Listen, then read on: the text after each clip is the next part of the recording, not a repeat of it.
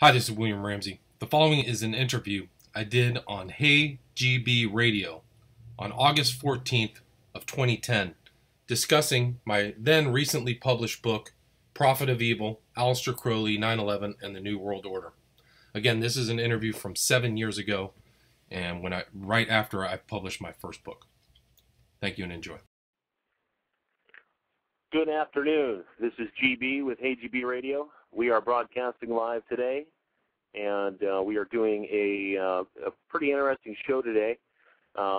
We are having William Ramsey on with us today, talking about his book, Prophet of Evil, Aleister Crowley, 9/11, and the New World Order.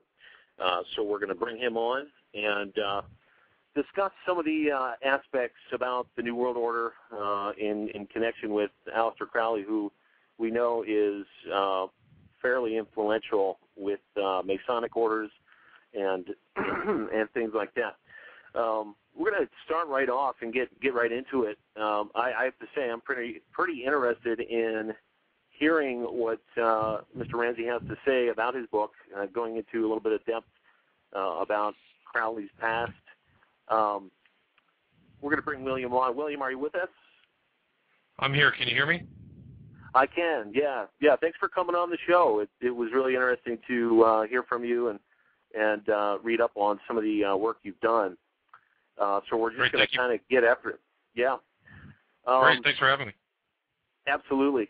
I guess first off, as far as the New World Order is concerned, as far as getting into this connection with Aleister Crowley, I guess first off, if you want to start off maybe letting us know what kind of led you into exploring Crowley and what got you interested in this connection with the New World Order to begin with. That's a good question. I was very interested in 9/11. I realized after a couple of years that the official explanation was a fraud, and so I researched and studied it as much as I could. I was really just reading everything I could on the internet. I got a lot of David Ray Griffin's books, and I kept seeing these numbers that were associated with the event. September 11th happened on the 11th. There was a Flight 11. So I kept seeing these 11s and 93 and 77s. They kept popping up as I did my research, and there was the event of 7/7 London bombing. And, you know, I realized that a lot of these elites, they believe in numerology or numerical significance associated with events. So I started researching, and I realized that these were occult numbers, and they led me back to Crowley. Yeah, you know, that's interesting. That was sort of, with other people I've talked about as far as New World Order, this idea concerns, there's been a few people I've run into personally who have done research. We live in the information age, and to get out there and do this research is now more possible thanks to the internet and other means.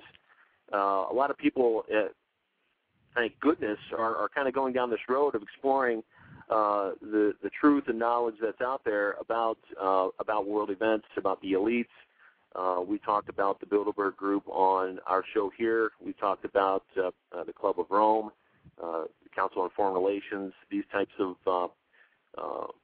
tops of the pyramid type organizations, if you want to call it that. So that's really interesting to see that road that you've gone down, and which ultimately led to this book, which I haven't read the entire book. I do intend on getting the entire thing. I have read some excerpts and so forth. I have to say, so from what I've seen so far, absolutely mind-blowing stuff, and I'm really interested in learning more and getting more out of what you've done here, which is fantastic. I guess starting off with Crowley, tell us a little bit about his childhood, education, and some of the things that influenced him into, I think, what most people, when they hear the name of Aleister Crowley, pretty much associate him with more of the Satanic Order, things like that. Give us a general discussion about his upbringing. Okay, he was born in Leamington Spa in England in 1875. He passed away in 1947, so he lived 72 years. He was very well educated. He came from a wealthy brewing family that made lots of money in brewing. It was estimated by one researcher that his inheritance, he inherited about $20 million in our terms. So he was very wealthy. He was tutored in Hebrew and Latin and Greek. When he was growing up, he went to the best what they call public schools in England, but basically the best private schools in England. And he was raised by two parents who were affiliated with a very, what I would term fundamentalist Christian faith, which was the Exclusive Brethren. He was only allowed to read the Bible up until the age of 12 when his father passed away. So he grew up in a very regimented Christian household. He also went to these public schools or private schools in our parlance in England that were extremely brutal. They used to beat the kids. He explains a lot of his time there as being punished. He had a 6-month punishment once that almost killed him. It caused his kidneys to start to shut down. He had to be taken out of school. So he had an upbringing that was very rough. He called it a boyhood in hell, was his time at these schools that he lived at. He explains one of his beatings that he got was 15 minutes of prayer, 15 strokes of the cane, 15 minutes of prayer, 15 more strokes, and more prayer on top of it. So there's this, I think he associated violence with a lot of these Christian, nominally Christian schools. So he exhibited elements of cruelty at a very early age. He talked about a time where he killed a cat just to see if it had 9 lives, and he talks about it. He wrote, by the time he was 47, he wrote his Confessions, which was an autobiography. It was 800 pages long, and he went in detail about his life, his upbringing, etc. Although, one can't take it as fully truthful. I think that he was being fairly honest. He probably didn't expect too many people to read it. As he was growing up, he was able to go to Cambridge, one of the top schools in England, with the elite. So he attended there at the Trinity College there with the same kind of luminaries such as Francis Bacon, Isaac Newton, Charles Darwin. So he saw himself, and he really was part of the elite. He was an aristocrat. He was a very well-read person, and he was influenced by Sir Richard Burton, who was kind of an adventurer. And it's important to also recognize that I'm sorry. Oh, go ahead. It's important to recognize that Crowley came of age in the late 19th century, just as England was pretty much dominating the world. I mean, that was kind of their form of a new world order. The sun never set on the English Empire. There was just openings in knowledge, transportation, and communications that, to somebody like Crowley, he was able to really become an adventurer, kind of like Sir Richard Burton. He was able to travel around the world twice at a time when that was very unusual, and really kind of drink in a lot of foreign ideas, such as yoga from Hinduism, and he was commonly in Arabic countries. So this wasn't somebody who was like a hermetic figure who wrote books. He was also a literateur. He thought of himself as a poet. Back then, he thought of himself as, I think he said, I was white hot on 3 things: poetry, climbing, and magic. He was an avid mountain climber. He did that for his health, but as he aged, he became. I'm sorry. It's interesting to see how ultimately, when you hear his name today, and you go back and you do the research on his upbringing, a very self-aware, very intriguing, and somebody who's motivated intrinsically to go out and find his own kind of way, his own knowledge. I understand that his mother called him the Beast. That's correct. Yes, this is pretty much where he got this name, and I guess he was called that throughout his life. Pretty much, sure. Yeah, he took it upon himself. He referred to himself as the Great Beast in all different types of languages. One of the terms he used was to mega theory on, which is the Great Beast. When he wrote there was another kind of biographical book he wrote called Diary of a Drug Fiend, and the lead character is basically him, and the name of that character is the Great Lion. So he associated himself with a lot of the darker elements of Revelations. He said even of himself, he said he preferred the dragon, the false prophet, the beast, and the scarlet woman. And he called his consorts, these women who would help him out in his later magical rituals, as scarlet women. So, yeah, the beast was what his mother did call him, and he kind of interpreted it as it's very religious, something associated with the Book of Revelation. And he really kind of lived it. He was a huge blasphemer as he got older. Some of his writings I couldn't even put him in the book. My book's a little rough with references to him because I tried to be as honest and truthful, but some of the blasphemies were so vicious that I could not write them down in the book, even though some people have read it and said, oh, this is too much, but... That's understandable. Doing the research I've done from your work, I noticed even in the excerpts you put in there with his poetry and everything and everything as far as his writings coming out of his experiences at these schools in England. Some of it is just, it's absolutely overwhelming. It's pretty harsh material for anybody out there who is listening in. If you go in and you get William's book, it starts off pretty in depth and gets right into this character, this person, Aleister Crowley, and from these schools in England. They were known, like you said, they were known for their harsh cruelty. A lot of things, when we look at Ireland, England, Scotland, and we look at the Catholic Church influence there in the early part of the 1900s, what was going on in these schools with the abuse and things like that. Absolutely, you wonder how somebody would endure that and not have the attitude that Aleister Crowley came out with and lived on through his life, and kind of turning his cheek towards these Christian views and studies and beliefs. It almost takes somebody with strength to not turn the other cheek, but to get out there, do the research, and possibly go into more of the Christian path, etc. But I got to tell you, this Aleister Crowley is just one of the most intriguing figures I think I've read upon.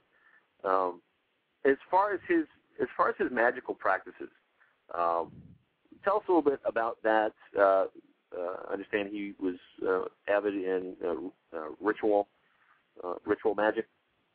Yes, for sure.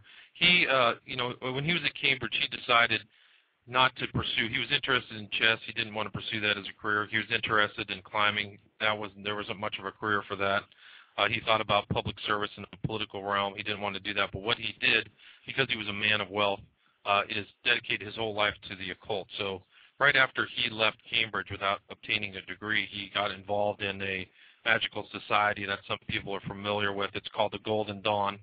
The Golden Dawn was a late 19th century magical organization. It had some other notable figures such as W.B. Yeats, who was a famous poet.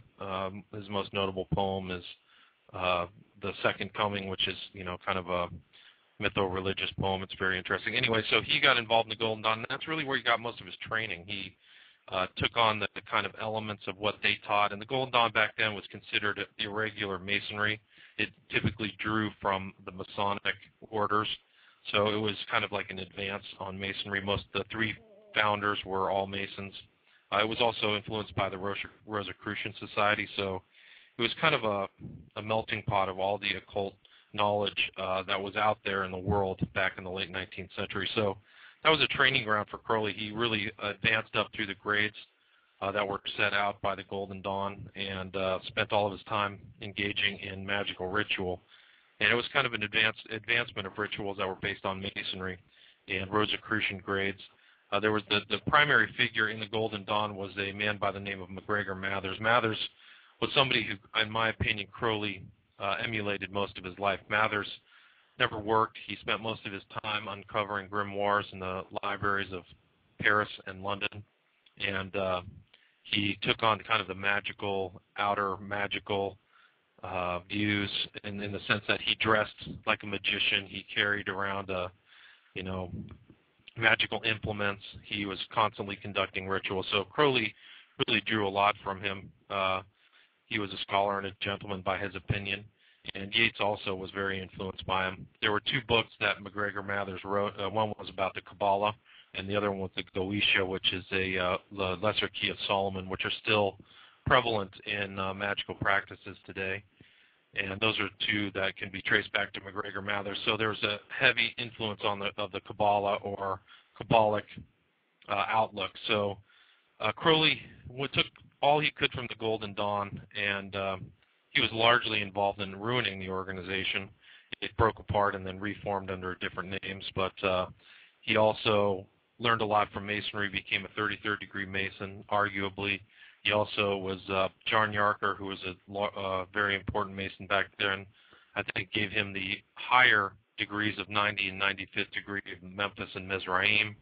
He then started his own, after writing quite an in-depth amount of literature on the occult, he started his own magical order called the AA. It was Argentum Astrum, which means the Silver Star.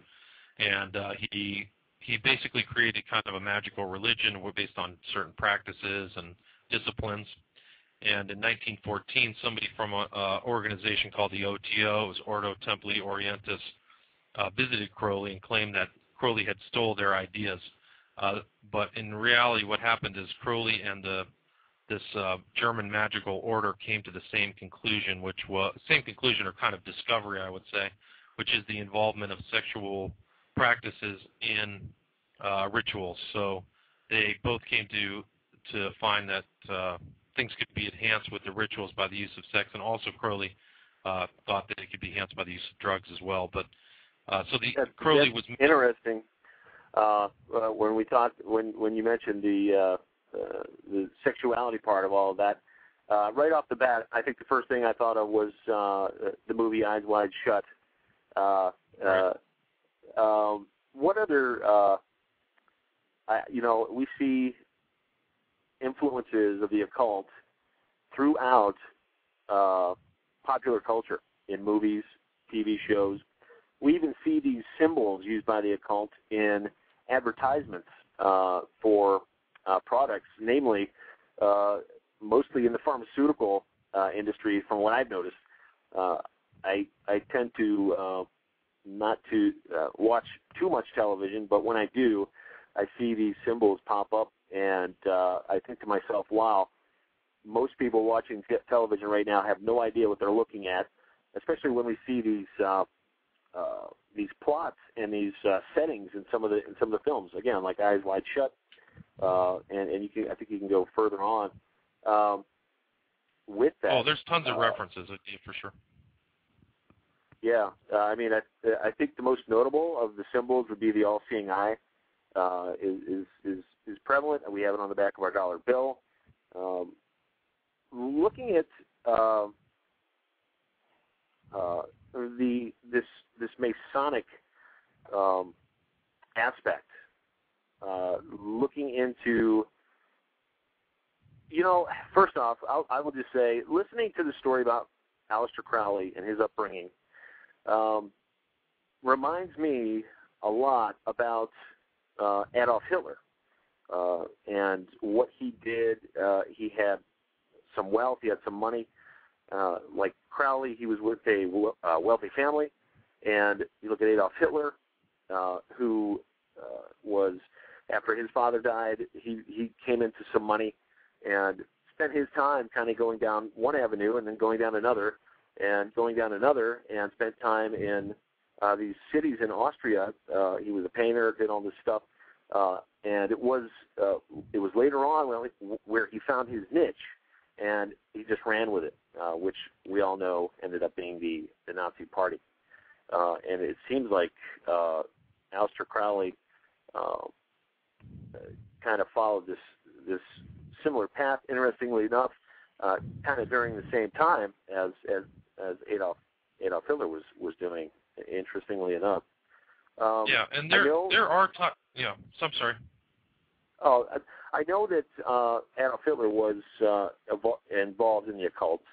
Not to take anything away from Crowley at the moment, but do you think that there is any influence that Aleister Crowley may have played into Adolf Hitler through possibly the Thule Society or the Theosophical Society?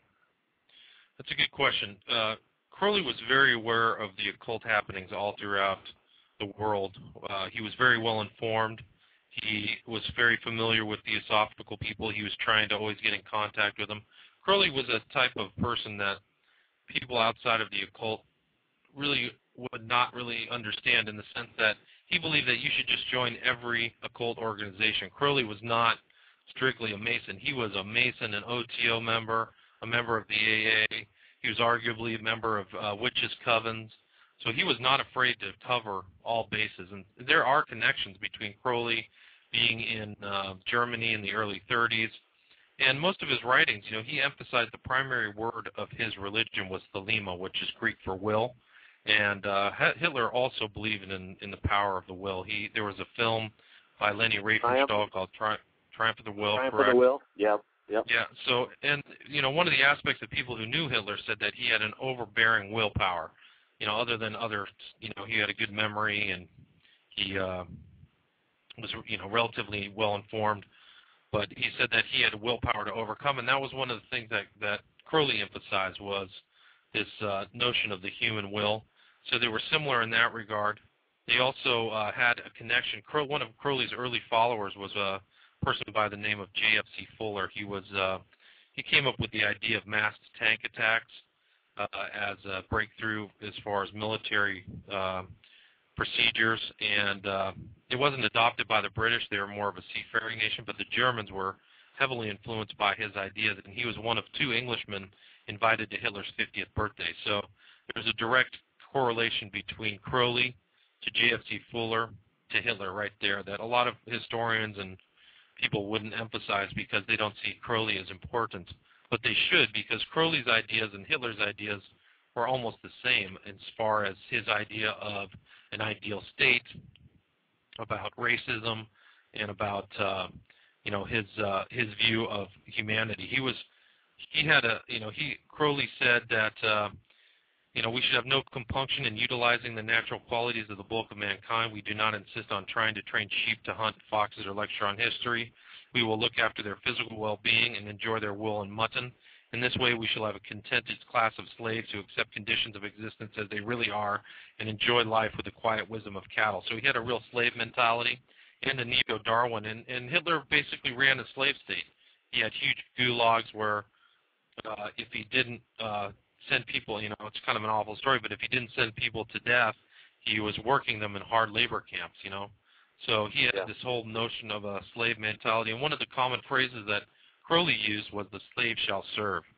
That was common in his one of his books. It was the intro to one of his books. When he categorized and put together his AA, his magical order, he took everything that he had written and categorized them by book. So he called them Liber 1, Liber 93, all these numbers that are important to him, but Liber just means book. But in his book 77, and here you see the 77 again, the intro to book 77 says the slave shall serve. And he called that book 77 the rights of man. And it's basically the idea of what I would consider the Luciferian idea of human freedom, which is, do what you want. And if anybody gets in your way, kill them. I mean, literally, Crowley said to kill them if they get in your way. And that was one of Crowley's biggest dictums, or his primary phrase was, "Do what thou wilt shall be the whole of the law." And that's an 11-letter phrase, 11-word phrase with 11 syllables. So you see the 11 pop up again. But so there it is, the will, do what thou wilt. So that this whole notion, so where there may not have been, and there are people who have argued that Crowley was in contact with Hitler, but I couldn't find those historical connections yet, and I'm still, I finished the book, but I'm still kind of trying to find little holes in my understanding. But yeah, I'm sure that there's. I mean, could we expect a part 2 possibly to your current book? It seems like there's so much out there. Yeah, I think that I'll probably do another edition in time, but I actually had a significant amount of other material that I was going to include that I took out, and that material was really all the people who were influenced by Crowley, and it's a long list. So I just decided, I'm going to do this and try not to, a lot of Crowley biographers whitewash him. They don't talk about some of his darker elements.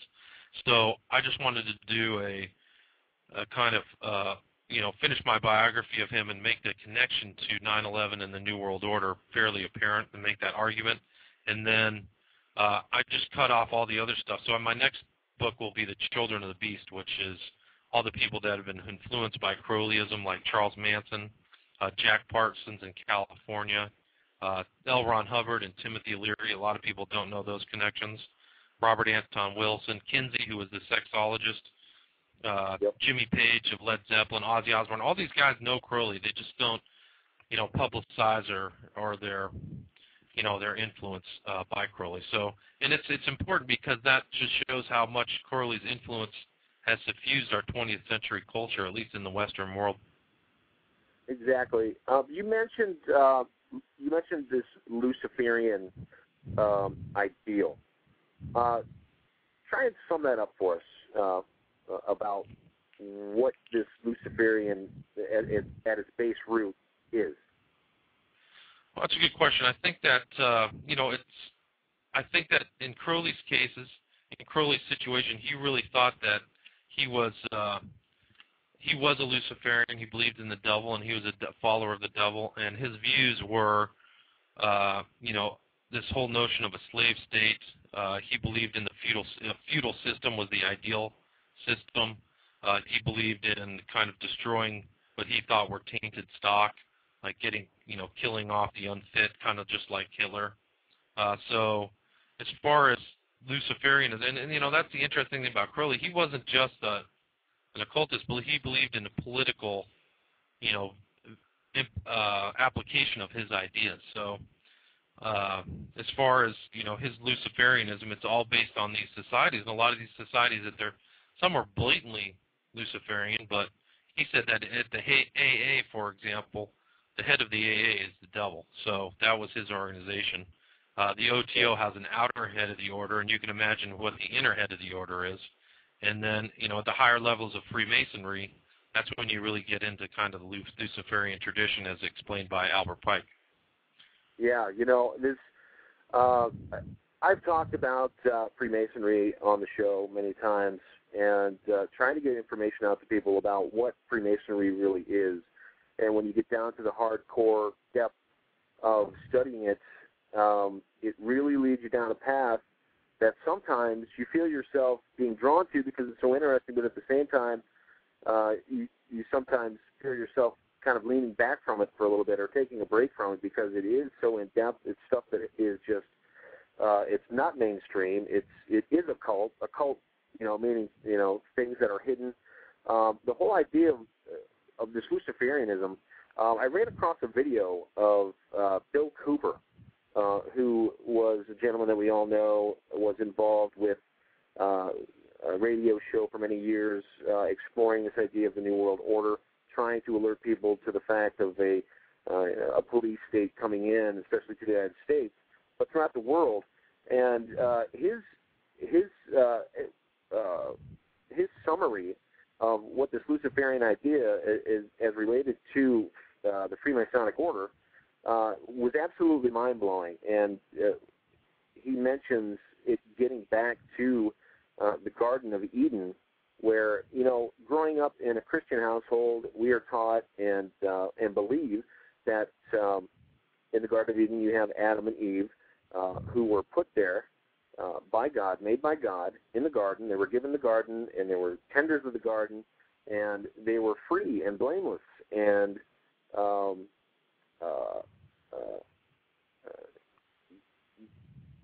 people who had never ever dreamt of feeling pain or suffering, and they were kept in the garden by God, and God told them one thing: not to eat from the tree of knowledge.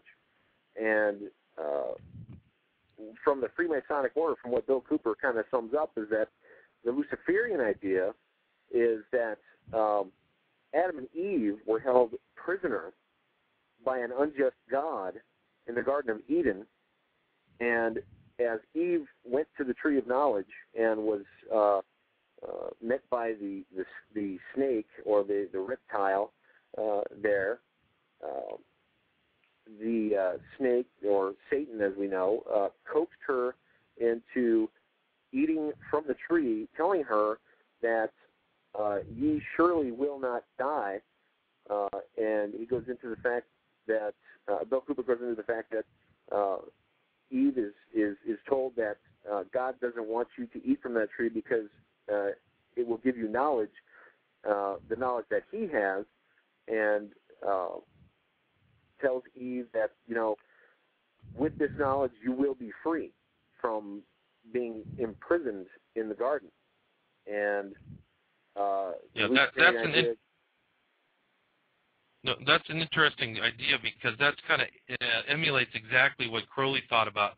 His concept of freedom and liberty was, freedom from restriction, so freedom to be not free from kind of moral constraints. So it's kind of similar to that kind of view of, the Garden of Eden story.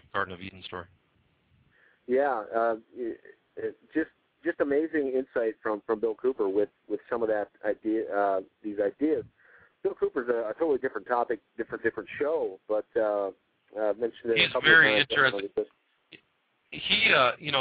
What he achieved without the internet was, for me, astonishing. I really absolutely thought was incredible, and also he had that whole idea of Mystery Babylon, like it's all connected, and the way Crowley kind of operated in the occult is it all really was connected. Some people may perceive these institutions as independent of each other, but a lot of time if somebody's involved in one occult organization, they're typically involved in a lot of others. So exactly.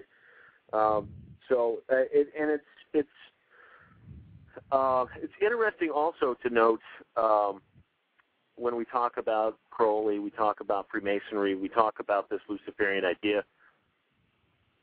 Excuse me. The term that it has kind of come under, which is humanism. This idea of humanism that we see in the Humanist Manifesto 1 and 2, and the influence that it's going into the United Nations. Some research we've done on the United Nations is that they are, some of the people there are heavily influenced by this idea of humanism, which I think, would you agree the humanism kind of reflects from that Crowleyism, like you said?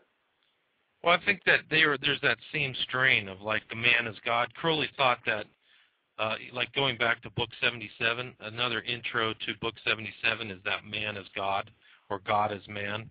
So in the general humanism, maybe not, but in the specific type of kind of human first or first principle, Crowley definitely thought that man was it. So they didn't, it's a kind of rejection of the Almighty, in my opinion, and I think he had exemplified that. He called, like, the devil the angel who made gods of men. So you see this kind of similar theme of, this kind of, that form of humanism, I guess. Yeah, exactly. It's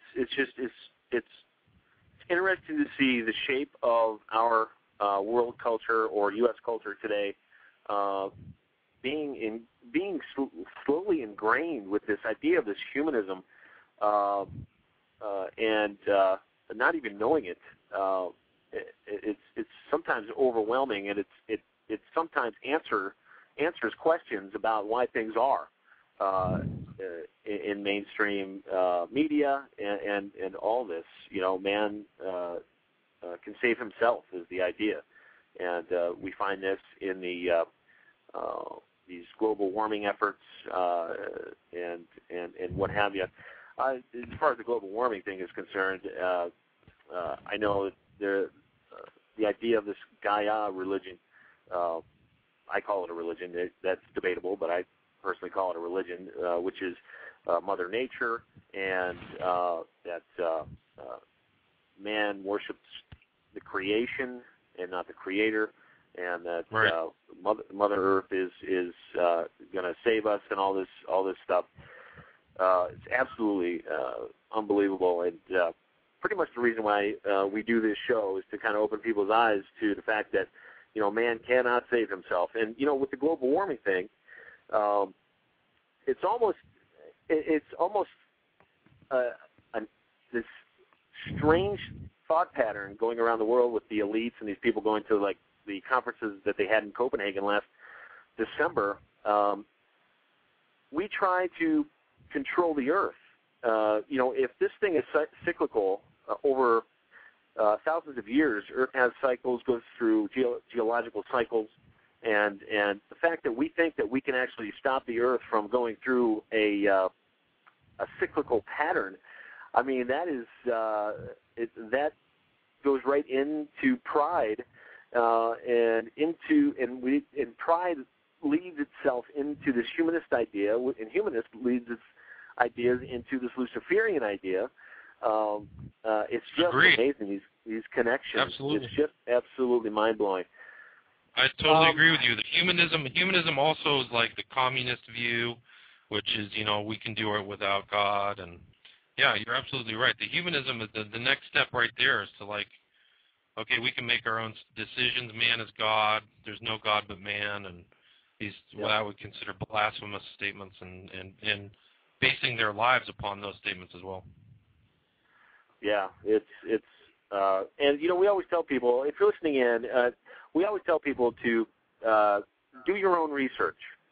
We live in the information age, and this information is out there. I always tell people, kill their television, and get online, do some research, educate yourself about the things going on in the world. We live in some extraordinary times right now, politically and spiritually, and becoming knowledgeable about the world around you that is hidden, I think is, or shall I say hidden from the mainstream, is one of those ways where you will ultimately find truth in this seemingly wicked world. Your book, the idea of September 11th, you mentioned numerology and things of that nature. Give us like a brief timeline, if you can, sum up like a brief timeline of possibly this Crowley influence into that day of September 11th. Well, that's a good question. So Crowley, he basically created a religion. It was a Luciferian religion. He emphasized certain numbers. He used the Kabbalah, and his two main words in his kind of approach were thelema and agape. Those are both Greek words, but in the Kabbalah they both equal 93. And he was interested in contacting entities. One of the main entities that he contacted was by the name of Awas, and it translated to him the Book of the Law. And in Hebrew, under Hebrew Kabbalah, Awas equals 93 again. So under his system, the 93s pop up quite frequently. Then you have his 77, which Liber Oz, or 77 equates to OZ, which is a whole different, occult connection. But he had his book 77, which was the Rights of Man. He also 77 are the 77 names of the devil in Anton Sandor LaVey's the Satanic Bible. So those two numbers are very important. And then 11 is like the conjunction of the hexagram and the pentagram. That those two together equal 11. 11 is the number of perdition. That even goes back to the traditions involved in the Golden Dawn. And it's also the 11 letters of his, do what thou wilt shall be the whole of the law, And so 11s always pop up. Well, I recognize that all 4 plane flight numbers on the date of September 11th were 11, 77, 93, and 175. And 175 in Crowley's system that he created in the AA, 175 is how you do a ritual to adhere yourself to a god by adoration. So you choose your god, and then you do the ritual to kind of adhere yourself to his principles. So that sounds like the idea in Islam with death. You know, in Islam, the belief of dying and going on to meet all the virgins, basically. Yeah, so it's so those numbers suffuse the events, and that event, you know, changed our world. It was like a push forward for what could be called the New World Order, a new state, a state of global warfare. We lost a lot of our rights through what was called the Patriot Act, which was not patriotic at all. We had elections that were stolen. We had a large amount of these bombings that took place. We had this fake terror, the war on terror, which is some kind of weird mind control. You know, 1984, George Orwell assault through our mass media. So we have a controlled mass media as well. So for me, 9/11 was a crucial event of our lives. You know, I write about it. I reference Shakespeare in my book. I said, for this revolt of thine, methinks, is like another fall of man. Like, that's the way I viewed 9/11. And it's just a complete mind control to actually assume that 19 terrorists somehow hijacked the most sophisticated defense system in the world's history and somehow pulled that off. So for me, 9/11 is a complete magic trick. It's a fraud. And it also has occult connections. Yeah, I mean, that ultimately, from what you've summed up so far about this numerology coming out of Crowley, it's almost, you know, it's how could it be a coincidence that the flight numbers all match up to these occult symbols and this occult numerology? How could it be a coincidence? And I think just don't know. Question we need to ask, you know. I agree. I mean, I've tried to, like, as an armchair statistician, if you took like a pool of 175 numbers and then ascribed the top 4 to, like, the most important as they were in Crowley's system, and then, you know, what's the chance of those 4 happening on that date out of 175?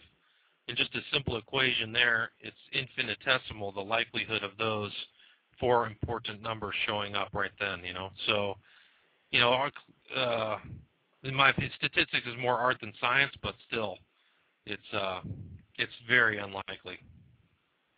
Yeah, and I know many people have questions about 9/11, questions in how the buildings fell. Building 7 pops up all the time. British News, from what I've done, aired the news about the buildings falling about 20 minutes before they even fell. And there's just all these little tiny nuances on that day that when you get down to the root of it and you look at it, they don't add up like you would imagine that they should. So I think it's in human nature to ask questions and kind of put these connections together. And I think it's something that the mainstream media has really messed up on with silencing these questions. We should be allowed to question our government in any matters. I mean, that's just what the United States is about. Is about questioning and about getting into the topics that the people want to talk about and explore. And the whole 9/11 Commission book and report and all of that. I mean, it's almost like a lost read, really, and they don't really reveal much detail into these questions that we have, and leading into this influence by numerology and these occult masters like Aleister Crowley. I agree. I mean, I think that the mass media isn't really there to inform; it's to misinform, and it serves the interests of a largely oligarchical society. You know, they back up the large corporations and the political elite. So, for me, it's a totally corrupt and vile media system right now, as far as information goes. Yeah, and I think I forget who it was, but it was a talk show radio host, mainstream, surprisingly refers to the mainstream media not as the mainstream media, but as the propaganda matrix or the propaganda machine. Which, if you watch enough television, that's what you're going to get. You're going to get fed information. It's just like going to university. It's just like going to college. It's just like going to work if you work in a corporation around the world. Interestingly enough, these the corporations around the world, it's amazing to see how structured they have become when it comes to this whole idea of this new world order. With its top-down pyramid shape, and I think David Icke puts it best. I'm not sure if you're familiar with David Icke's work, but I think he puts it best when he says we are taught to believe that the power of the pyramid is at the top when it's not. We the ones at the lower are the ones holding it up, right. Holding that top of the pyramid up, and David Icke has done a great job of getting some of this information out there and waking people up to the reality of the structure of power in the world. And it kind of just blows me away when I talk about the structure of power in the world on the show, and I talk with people in public and family, friends, and how could you not believe that there's a larger power structure in the world when every day you go into work and there's a CEO of the company, next down from him is the VP, and next down from him is the so forth and so forth, and you go right down the pyramid, and how we would not be able to recognize that larger structure in a global kind of quote-unquote corporation is nearsighted, I think. And I agree. Yeah, it's absolutely mind-blowing, some of this stuff. The New World Order. We hear this term. I know it has other terms such as the kind of the New Order of the Ages, which we get from Freemasonry. In your book, do you get into the political aspects of this New World Order, maybe stemming out of the League of Nations, et cetera, after World War II? Not much. I just kind of emphasized what Crowley was up to and how he influenced the ideas of what I consider the New World Order, the notion of a slave state, a feudal system, which I think we're going into, and other people like John Coleman have emulated that same. Like in his book, The Committee of 300, he recognizes a feudal system. So you see these correlations. You also see correlations between Crowley and people like Aldous Huxley, and who's Aldous Huxley's brother was Julian Huxley, the head of UNESCO. So Crowley actually painted Aldous Huxley's portrait, and Aldous Huxley wrote a book called Do What You Will, which is very similar to Crowley's dictum. So you see that his ideas or his connections are there with people who, for me, Brave New World was almost like a prophetic book, not just like 1984, but there was also that kind of lack of warning. Like 1984 was something, Brave New World was something like an ideal state, and we remember Aldous Huxley's speech to Berkeley where he talked about, doping the public and making people love their servitude, and I think that you can see people loving their servitude in an American state where people, 1/5 of the population is on antidepressants or hooked on drugs, and you see constant lies put out by the mass media, lies about the war, lies about the food you eat, lies about the financial system that you're involved in. And so I just see like Crowley as an influence. I don't see him as an architect, but more of like an inspiration. And you have to have that evil will to do that to your fellow man. So for me, he had that. He believed in an aristocratic two-tiered society, and that's kind of what you see today. Is the people at the top are getting richer, while the poor are just being thrust down into degradation and enslavement. He said there's only one solution: to pick out the diamonds from the clay, cut them, polish them, and set them as they deserve. Attempt no idiotic experiments with the muck of the mind. That's like the average person. He will observe that I'm advocating an aristocratic revolution, and so I am. And you can kind of even see the New World Order. I think the guy who wrote the book on the Bilderberg Society, he said Daniel Estelin was his name, but he said the New World Order is the Old World Order, and that's really the truth. A lot of the New World Order formulations are from old line families in the United States and Europe, pulling the strings on corporations and media and really dominating everything we've seen, at least in the last 10 years and more than that. And it moves against at least what I thought were our ideas as Americans, which is egalitarianism, meritocracy, dispersion of power. The formulation of this country was based on state-federal bifurcation, three tripartite part of government. So the guys the founding fathers who formulated our country were aware of you don't want to have too much centralized power in anything, and you want to have different parts of the governments fighting against each other. Well, we see that move against that type of tripartite government into what was called the imperial presidency, or I forgot what Cheney talked about it as. But so I see that kind of desire for a feudal state, the top-down, the slave shall serve, aristocratic. And Curley was an unabashed aristocrat. He really had no idea or no concept of actually having a real job. He had always relied upon his inheritance, and when he ran out on that, he basically was a parasite towards his followers, and they had to send him money for him to survive. So he really had no correlation to anybody middle class or working class. And so I see that as an influence on our present kind of political environment in a global sense.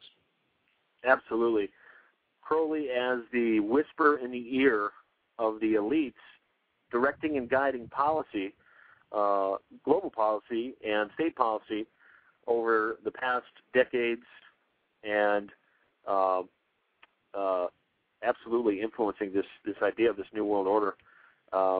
And on past shows, I've just kind of reiterated to people about the year 1989, which is, to me personally, one of the most interesting years in my lifetime.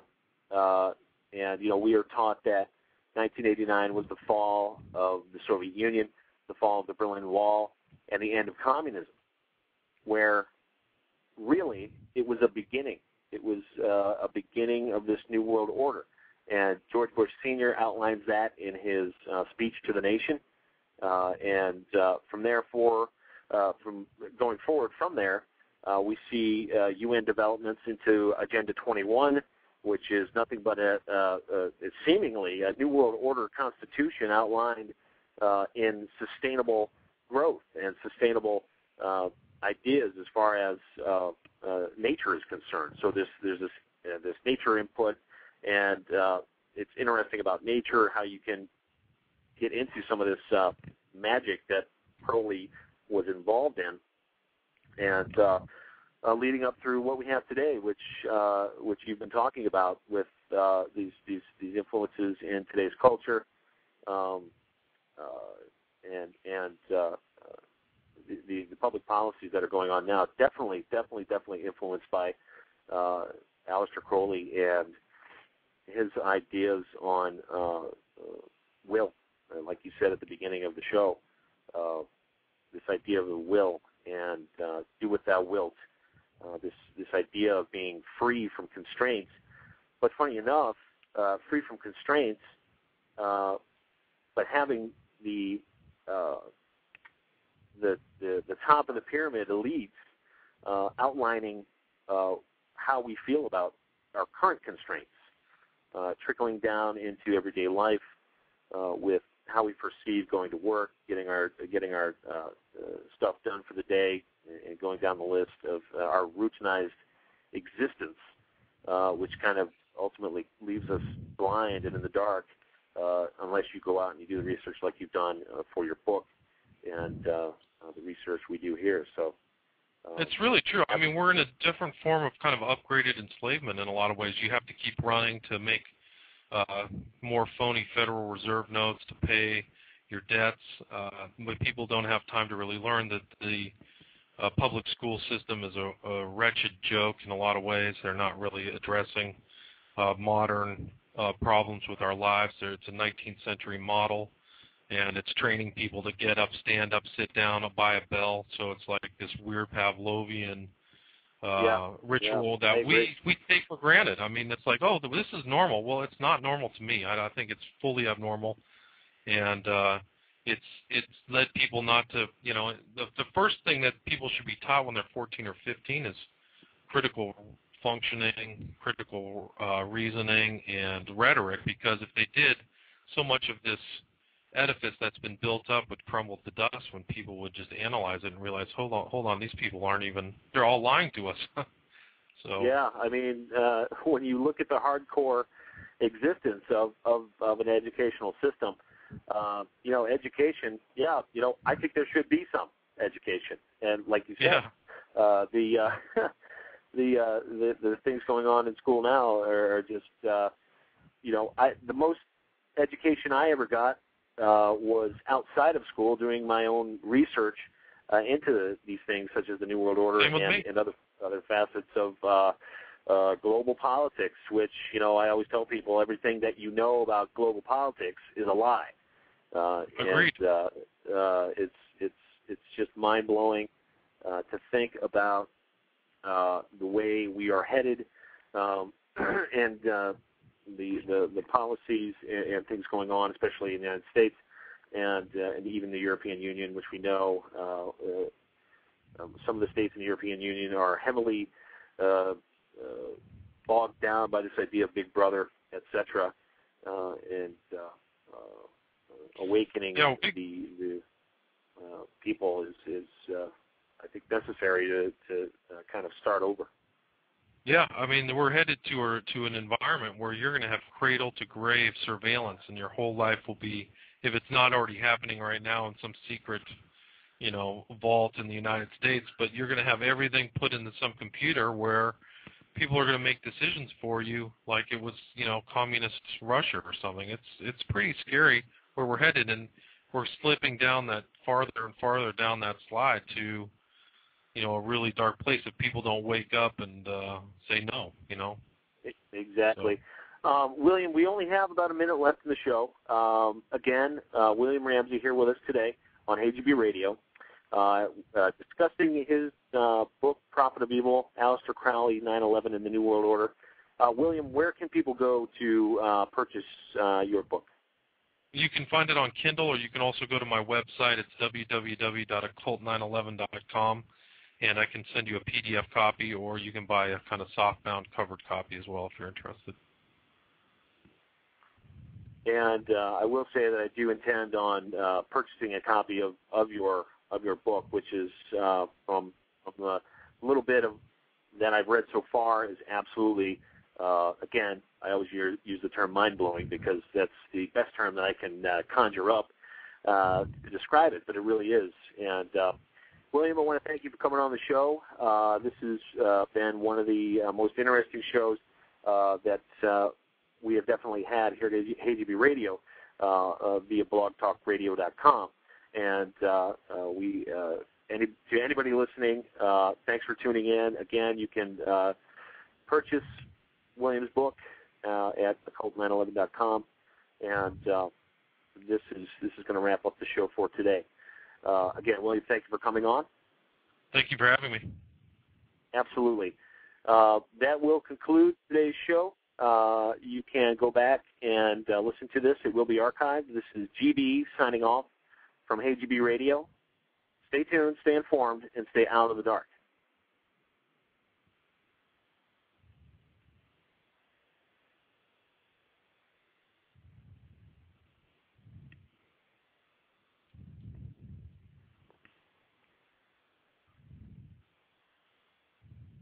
Still there? Yeah, thanks for coming on the show. Sure. That was absolutely. I mean, your rundown in the aspects of your book are amazing. I look forward to reading it and possibly getting out there and doing some more study on this, the Golden Dawn, which is that's fairly new to me. So it'll be interesting to read up on your research in your book. Good, yeah. I mean, there's a lot more there. You know, there's like all the stuff, people that he ran into, Aldous Huxley, Hemingway, Somerset Maugham, H.L. Mencken. You know, there's other parts of his story, like the Abbey of Thelema, where he basically started a church that was similar to the Hellfire Clubs of the late 18th century. He was a spy for the English in World War I in the United States. He actually took the Lusitania to the United States in 1914, and that was the boat that sunk that set off World War I for the U.S. Yeah. So he was there. I mean, this was not somebody who was outside of society. He was actually right in the thick of things. And in my book, I have tons of, a large repository of pieces and newspapers of the time, talking about Crowley, calling him the servant of the devil. You know, they were familiar with Crowley. This is you know, it gets really interesting then. And so then you see his influence. He's a aristocrat. He didn't, you know, he had contempt for the masses, and it's just a straight reflection of like our political outlook today, where they could care less if you live or die. You know what I mean? There's just absolute no empathy for, you know, other people by a lot of our elites. So you see Crowley's ideas, if not direct connections, suffusing everything in our culture today. And if you had asked me anything about Crowley 2 or 3 years ago, I wouldn't have known diddly squat, you know. But once I started, I read all of his biographies. Then I read people of that time who referenced Crowley or knew of him. And then I read a lot of his stuff. I read his autobiography. And I was like, well, I better just write this down and put it into a book. So my book has like 500 footnotes. I over-footnoted it just because I didn't think people would believe, one, I don't think they would believe what I was saying was a true narrative, and two, it'll operate as a research basis or guide for people who want to go in greater detail about Crowley. But, yeah, it's all there. I don't, you know, I think it's, it could have been longer. I tried to keep it at 200 pages because I don't think people have the time or the inclination to read a huge novel. I could have wrote 600, you know. Yeah, it's actually a little harder to keep it shorter.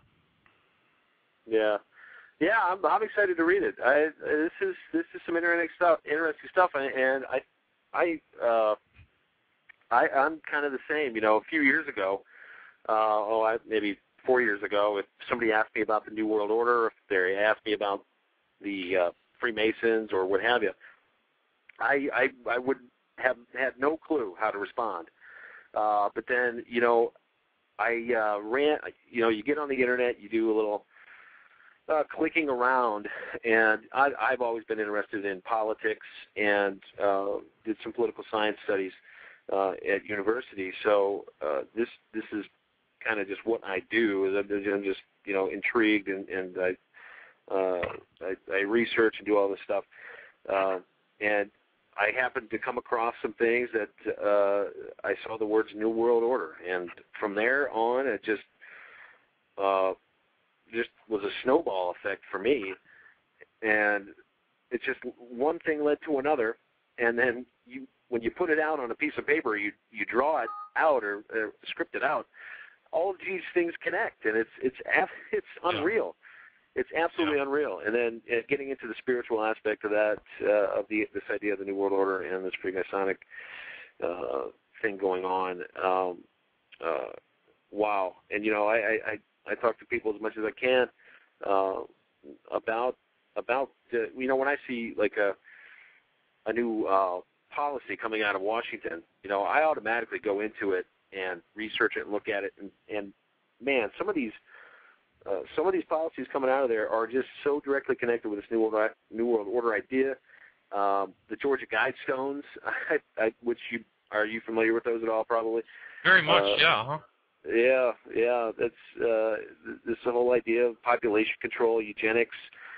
I mean, my God, it's for a while doing the research, it became so overwhelming at one point that I took kind of a hiatus from my research, but then ultimately came back to it. And there's a period where you need to let this stuff sink in. Absolutely.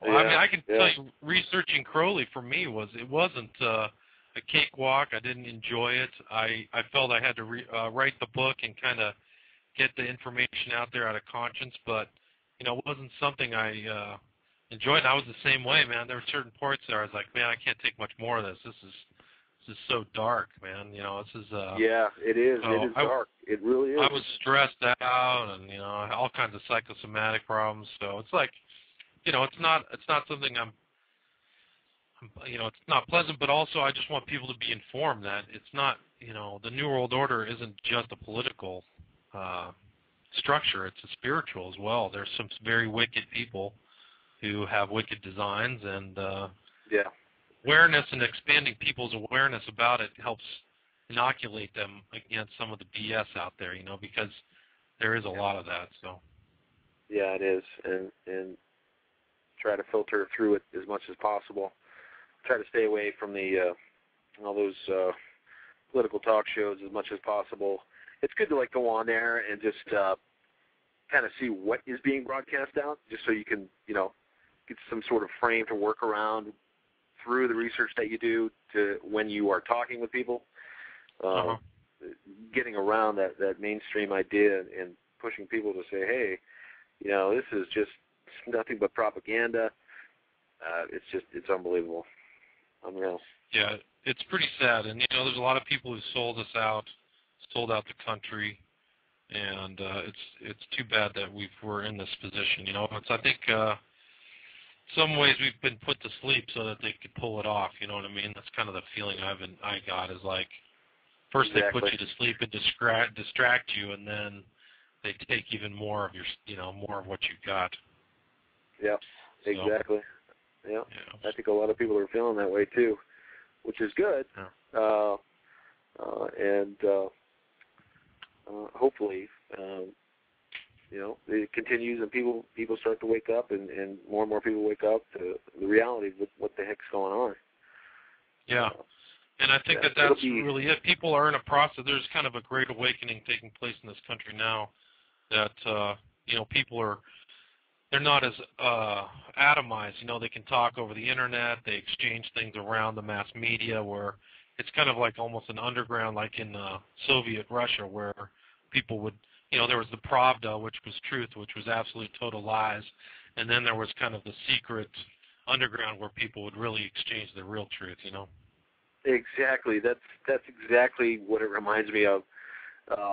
In itself, it becomes this kind of esoteric underground highway of knowledge of and the truth of what is going on with all these public policies and all this stuff coming out of Washington and the UN and the G20 and the Bilderberg Group and all this stuff. That's absolutely a good analogy with what's going on. So yeah, pretty scary. You can hear some of my other talks I've done. I don't know if do you listen to Visigoth? Do you know what Visigoth is? I don't. I caught your LA Talk Radio show. That was really good. That was really, really good.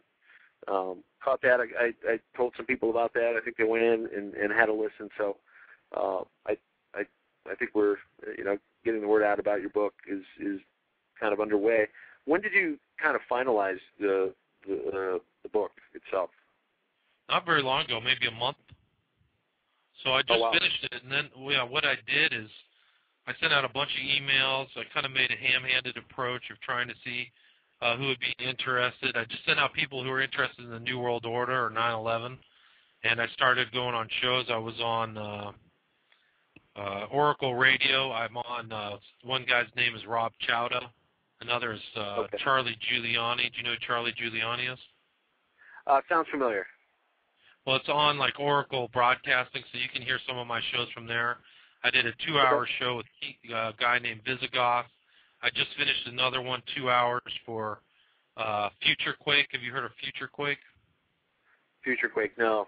I'll have to check that out. It's more of like a Christian. It's more of like a Christian type theme show, but I'm a Christian, so it was a good fit. Okay. They had a whole different. You can listen to it if you're interested.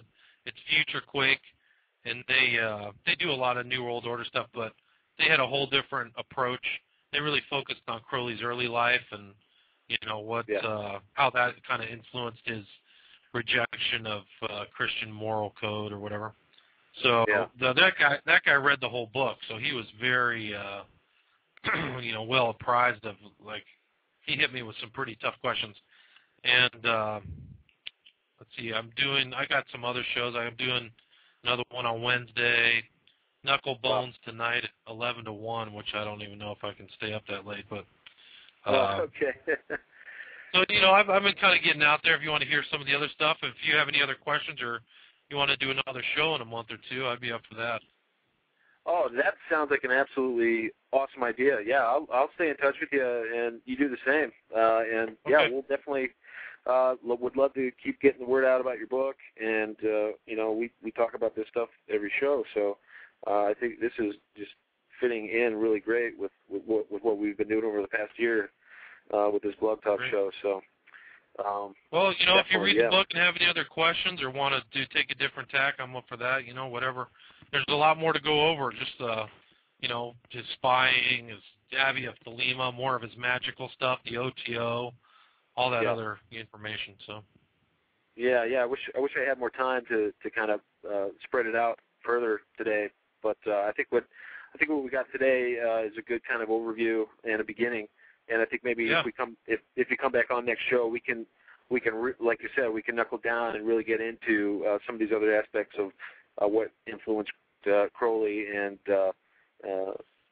We could also go over we can also go over the people he influenced, just like Kenneth Grant, Hubbard, Leary. Like here's Leary. He says, "You're a god, act like one." He also did all the same stuff Crowley did. He entered the Pyramid of Cheops in Egypt, which Crowley did. He went to Algeria just like Crowley did and did rituals. He carried Crowley's tarot deck around with him all the time. And he just almost copied so much. He started an abbey like Crowley in Zihuatanejo in Mexico. Oh, wow. So he almost followed. A lot of people don't realize. I didn't know it either, but a lot of people don't recognize how much, and that guy had a massive influence upon our culture as Americans, at least, from the 60s, etc. So. Yeah, and I've just recently come across like this interest in the Rosicrucian order, and Sir Francis Bacon, and some of that stuff. So if you have anything on that, we could definitely go into. Crowley actually. Yeah, Crowley visited the guy who started AMORC, which is the Ancient Mysterious Order of the Rosy Cross in San Jose, California. And he said that he was using magic to make money, and he apparently made a lot of money. And I've been to the AMORC Center. They have an Egyptian museum there, and they've got all the obelisks. They have a Sir Francis Bacon library. So and they have books for sale by... The Secret of All Ages by Manly P. Hall. So they have all these old. What part of the country are you in? Northeast. Okay, so that's a big part of San Jose. They ship kids over there all the time to walk them through the Egyptian Museum. They have no idea they're being like subtly inducted into the Rose Cross mysterious order. So it's pretty wild. Wow, that would be really interesting to check out.